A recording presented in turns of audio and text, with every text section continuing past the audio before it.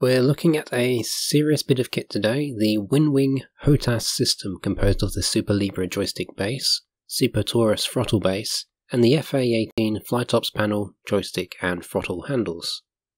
For transparency, this unit was sent to me by WinWing for review. We'll be going over my first impressions. I plan on covering the system again later for a full review once I've had some time to see how it performs over the longer term. WinWing produce commercial flight training equipment, so I've got high hopes for this enthusiast level hardware. So with that, let's get into it. Weighing as much as a bicycle at 15 kilograms or 33 pounds, the WinWing Hotas system is packaged with a lot of foam protecting it. Inside we've got the Hotas and most of the tools required to assemble it. Lots of bits, including magnetic logos, mounts, and optional twist axis and extension. Some assembly is required and it is a bit of a task to do, with a number of screws and pieces. As a word of caution, don't drop the screw handles through the throttle grooves. Yeah. I'd cover those up whilst you're working. The throttle is rather unusually designed. You can swap out the handles to another type, reusing the base. WinWing are planning on an F16 throttle later down the line. The provided Allen keys work for most of the assembly, but you will need a spanner to assemble the mounts for the throttle. This took a fair amount of work, and I would like to have seen fewer screws and bolts, but everything came together over the course of an hour and a bit. My biggest gripe is the connectors for the joystick are on wires, rather than mounted into the frame. This can cause a little issue as the connector can disappear inside or be difficult to insert. They also don't look like the strongest, and if you don't pay attention you could twist the wire by mistake when mounting it. These are not designed to be taken apart and removed or swapped regularly. You can also pull off the logo patches if they're not your sort of thing. Both are designed to be mounted rather than standalone desktop use. The table mounts for the throttle and joystick are fairly plain without any styling. They come with some spacers for smaller sized desks to provide better stability. This is a rather inelegant solution and can make mounting them on your desk a little bit of a challenge, as the blocks have a habit of moving as you tighten the screw. This combined with holding the unit up at the same time almost makes this a two-person job. If you are looking to regularly remove the desk mounts, you're going to find this becoming a bit of a chore to set up and remove. You'll want a reasonably strong desk to mount this, although I found the WinWing throttle and panel to weigh about the same as a Warthog throttle. The only trouble is the size, giving it some leverage over your desk. Once set up, they're reasonably secure, with most of the wobble coming from my desk itself. The throttle base does move a little, but that's to be expected given its size. I've not noticed this to be an issue during gameplay. Whilst the throttle is secure, WinWing do recommend some support from below if you intend to rest your arm on top of the throttle, which is something I may consider doing. With everything set up, we'll get back to setting it up. There's a wealth of switches to bind. For brevity's sake I bound the Hotas to the DCS A-18c, mostly matching their intended functions. Rather unusually, most of these switches have inputs for all positions. This is actually very handy for any DCS module that supports specific switch positions, and is greatly appreciated for convenience, although it also means there's a larger number of inputs, so older games like Falcon BMS will not be able to read them or requiring a software workaround. The panel does not quite match up with the real panel of an FA-18 Hornet, but rather is a truncated version with some extra switches like the bleed air, battery, pitot, copied over from the opposite panel. For those of you looking for an exact replica, this might be an issue, but I find it to be quite a good addition. Getting into the cockpit and starting up the aircraft, it's quite handy to have a full panel beside you. You can multitask, operating the left side by hand while you adjust others with your mouse with the right hand. With very little creative binding such as reusing the ground power switches, I can see it being possible to perform a complete startup using just this panel. The APU light on the panel can be controlled within the software, although I do not have access to it at the time because it is still in translation. It will be possible to program this light to light up in response to button inputs, such as the APU being switched on. Unlike the Warthog throttle, we have no flap switch, which is a minor issue. There's also no gear knob, although we gain a wealth of others like the lighting panel for brightness knobs, and the fuel control. I've found the throttle panel quite enjoyable to use and relatively easy to find switches blindly even with my limited time with it, which would be quite helpful for VR. The throttle has two detents, the idle cutoff and mill afterburner detent. Both are accessed by raising the finger lifts, although the afterburner detent can be reached by forcing your way through it without the lift if you're in a hurry.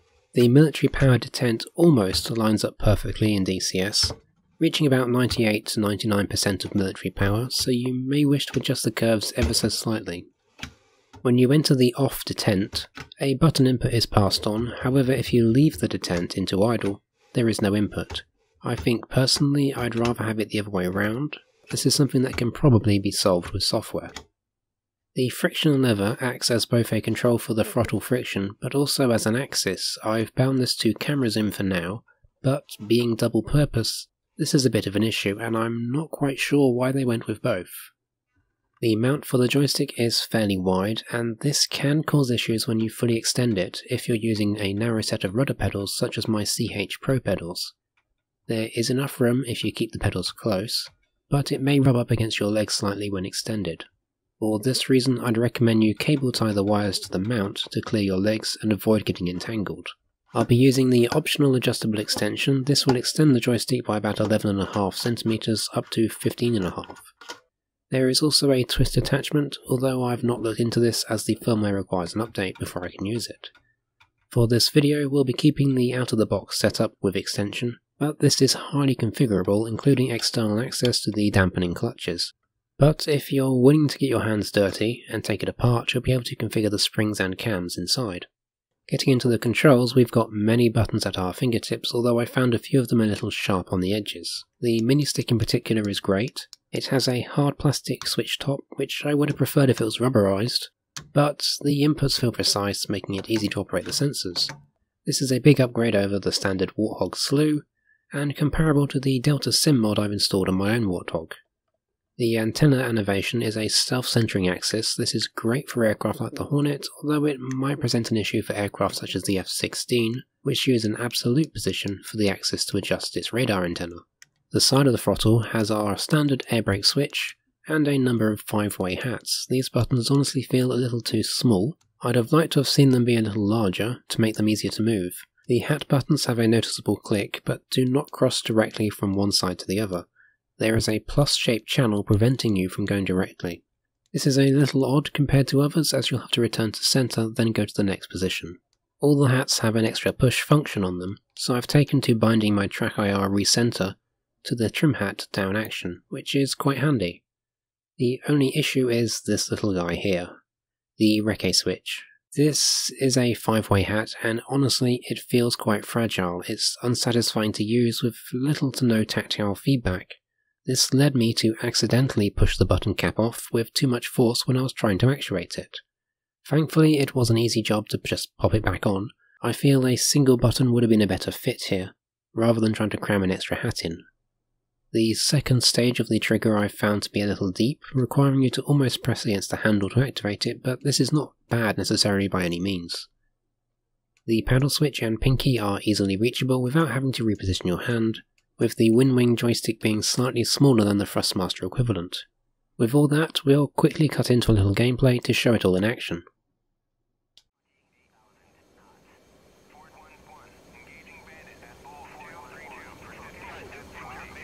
So we're in the Eagle Dynamics Strike Fighter mission. This was a mission of the week a while ago, and we'll just get ourselves up quickly as we are really thrown into the thick of it right away. So we've got 2 targets coming in at us, just going to IFF them with sensor select, depress.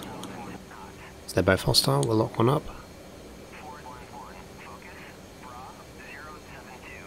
We are 28 miles and our wingman's in burner. We're about the same speed though, so I'll hold off just yet.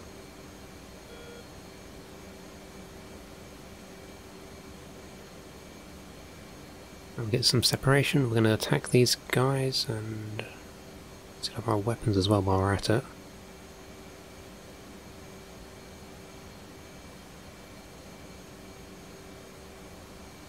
Actually, at this range we will use loft mode. As we are starting to fall behind our lead now, so afterburner's on.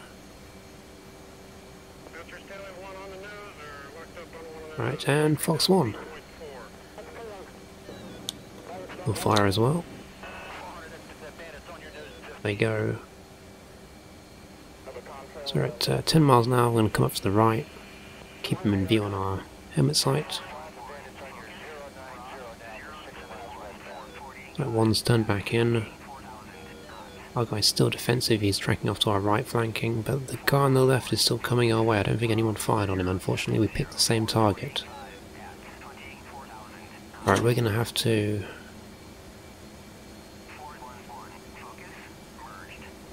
Missile, that's... best stitch our target, go for this guy, so... ACM mode, bore sight. Come around on this guy. And Fox 1. It's tracking. See on the right. Here we go. Looking good. Then he's just turned into it. Splash.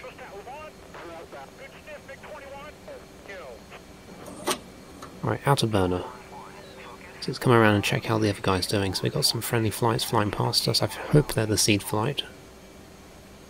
So basically we got to strike a systems operations center or something along those lines.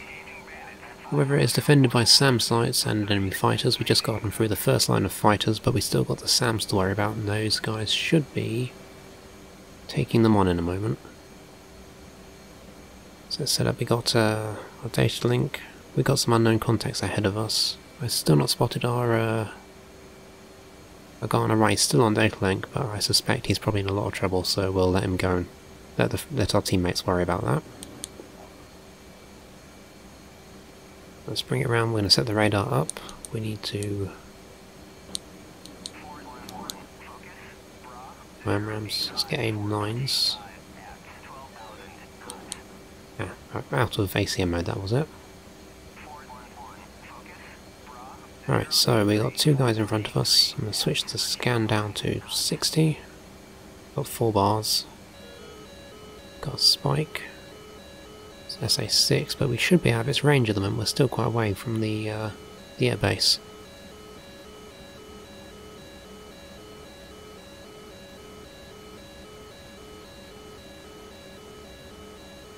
Just going to play with the radar elevation. We're trying to find these guys that we got on data link. Not sure what altitude they're at just yet. There we go, we got one. Now the antenna elevation works quite well. It gives you smooth control, so you can increase slowly or quickly. It's not a scroll wheel though, so you can't set a specific position or a specific altitude. You have to slew to it. Let's try and lock up our guy, here we go.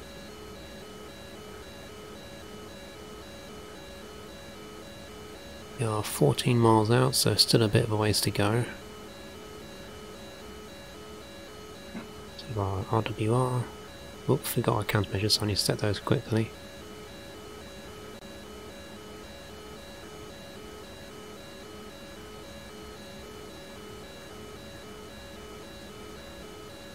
We've got a second guy out there. Looks like we've got 4 guys to our right and this guy down here low. As well as the guy we got targeted. I think... yeah, we got the far guy targeted. He's probably going to draw us into the SAM range before we can get him though, I suspect.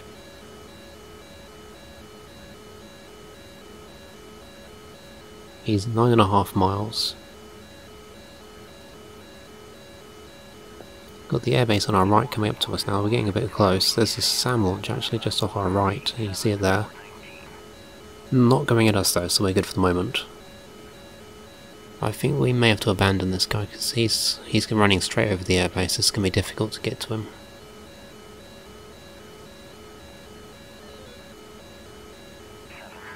Got tone. The other MiG's crossing our nose actually, so let's see him go by. Let's switch over, we'll lock him. Good tone. And Fox 2. And he's trashed our missile already, great. Alright, we need to get a bit closer, I'm going to go for guns.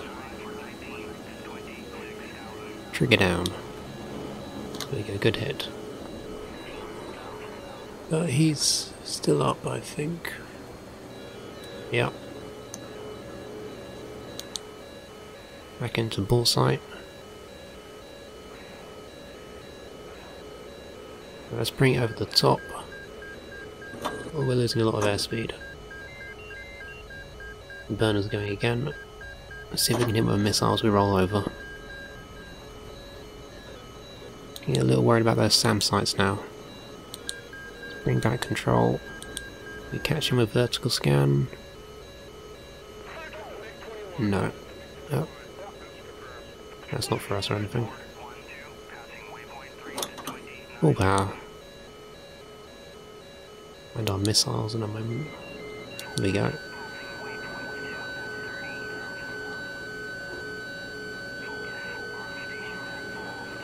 Ah, okay, we gotta get out of here fast. Fox 2. Yeah, that's coming for us. Pull out defensive, kick some chaff out. See if we can't get him to hit the ground. And yeah, we're good here. That's safe. Defeated 1, defeated 2. That's our third missile launch, isn't it? It's coming my way. Right, turn right, skip behind these hills, block line of sight for the radar.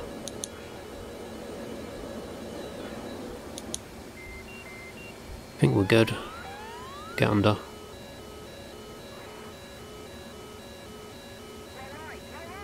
Right, I think we should be good. Yep, and we'll ease off the power. Right, that was a little more exciting than I wanted it to be. Right, we're going to pull out and get some distance, climb back up, and then we're going to attack the target with our bombs. Okay, the SAMs are still up. There's a couple. Yeah, that guy just got hit. So we lost one. Yeah, so we are basically running in on our target now. I've got it set in auto mode. We're going to switch to CCIP once I've visually identified it though and drop a series of bombs across it. I'm not sure what happened to number 1. He's about here somewhere, I hope. Right, let's kick it in and get down.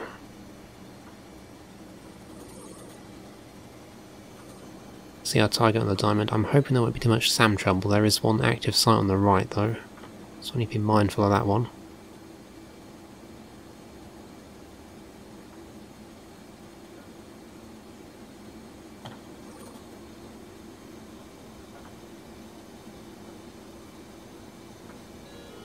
Right, CCIP. See our target just in front. We'll try and walk the bombs across the length of the compound. We're going to need a bit more nose down, I think. Yeah, let's get this set up. Okay, back to 1G and pickle. That should be good. Let's get out of there.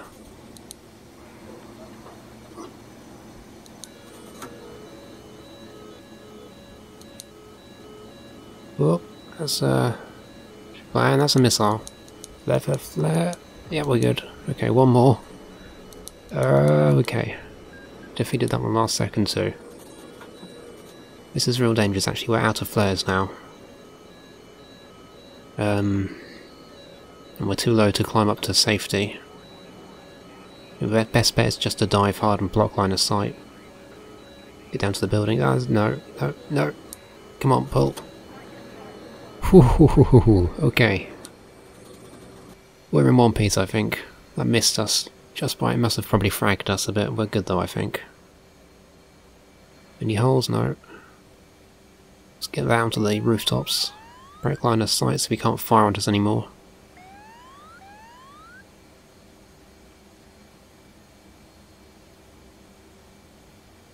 Just gotta get out of here, get some distance, climb back up, and we'll head back to the tanker.